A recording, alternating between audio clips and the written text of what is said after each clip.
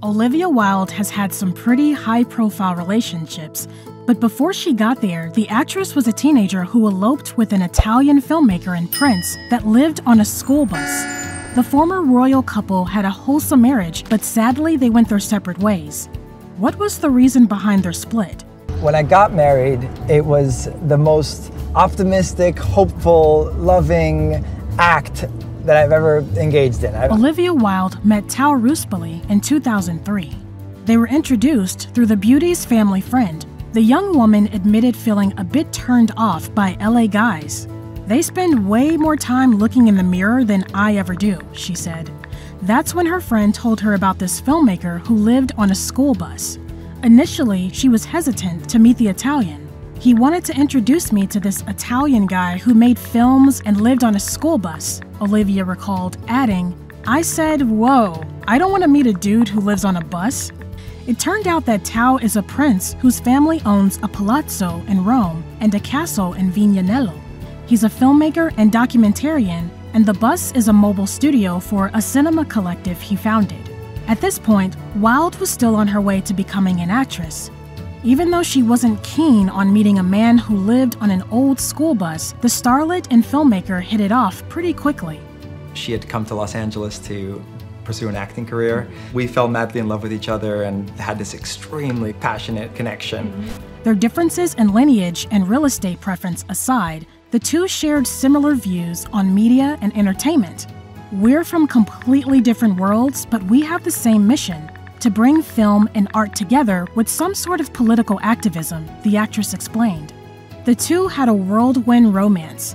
They got engaged at the Burning Man Festival that year, and just 6 months after meeting, Tao and Olivia eloped on the same bus that made her wary in the first place.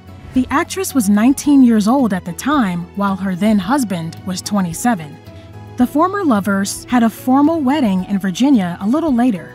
She explained that the decision to elope on the bus came from a yearning to share a special moment between them. The bus was the only place the former couple could be alone. After the actress entered the world of Hollywood, she was always asked about what it was like being married to the European royalty. Not only was I married, it was married to someone who had this aristocratic heritage, and so it technically made me a princess in the press's eye, and then they really harped on that. Despite his royal title, Olivia had to tell interviewers that her husband was not the conventional prince that people may have envisioned. "Everyone expects him to pick me up in a limo or a yacht." Then Tao rolls up in this old Thunderbird wearing flip-flops, his hair all crazy. "People are like, he's a prince?" the actress joked. And no, marrying a prince didn't grant Wilde access to the crown jewels. No special parking spaces or tiaras, she told TV Guide magazine. Since it's only a papal title, the royal status doesn't carry a lot of weight, but his family does have a beautiful castle and palazzo in Italy, so that makes me feel like a princess, the actress added. Olivia's 2008 interview with Women's Health magazine gave us an inside look at what life was like for her and Tao. The interviewer noted that a glance at the star's ring finger revealed a chunky gold band, not the hunking emerald-cut rock favored by Hollywood royalty. The article also claimed that the former couple certainly didn't live like nobility. Their bohemian Venice beach loft was crammed with oversized abstract art, ethnic furniture, and cookbooks scarred with food stains. They were the kind of boho aesthetic beach bum couple that Pinterest had us obsessing over. Back in the 2000s, it was still a heavily influenced idea that women needed to be skinny to be attractive. It's no secret that Hollywood has a dark history of making women feel inadequate in their bodies. The Italian was adamant about making his former partner learn to love herself. "I don't own a scale, and Tao banned the word fat from our house," she said, adding, "If we eat too much, we say, 'I feel clogged up.'" How sweet. In 2007, the former lovebirds collaborated on a film called Fix. It was time to take this even riskier leap, more than getting married, which is making a film together. This was, everyone was worried that it could be disastrous, of course. When the project hit theaters 2 years later, Olivia spoke about working with her then-husband in the most loving terms. "No one understands me better than Tao, and therefore I felt completely liberated under his direction," the actress said. Sadly, in 2011, Olivia filed for divorce, citing the very familiar, irreconcilable differences. Before the official end of their marriage, the two had separated. Fans began wondering what went wrong with this adorable couple.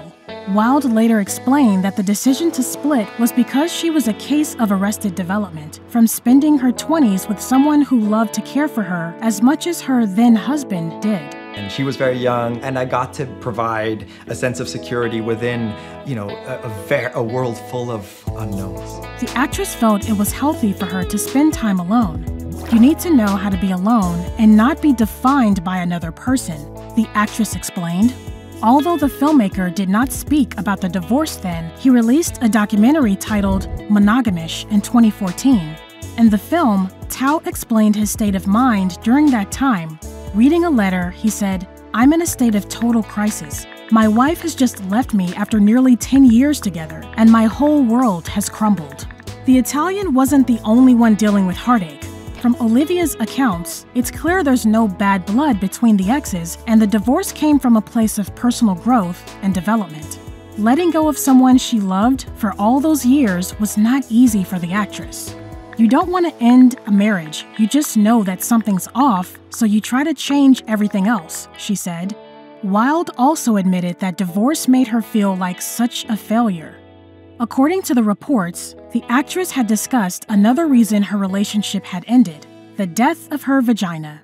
Lights out.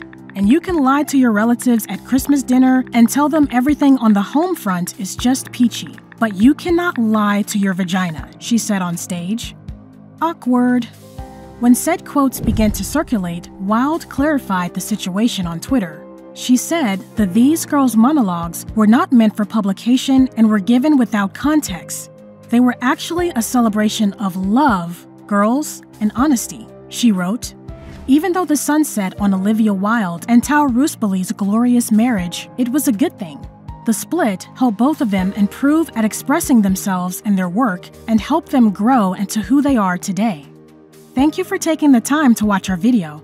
We'd love it if you could share our channel with your loved ones. Don't forget to subscribe and click that notification bell for more celebrity stories. Be well and be kind.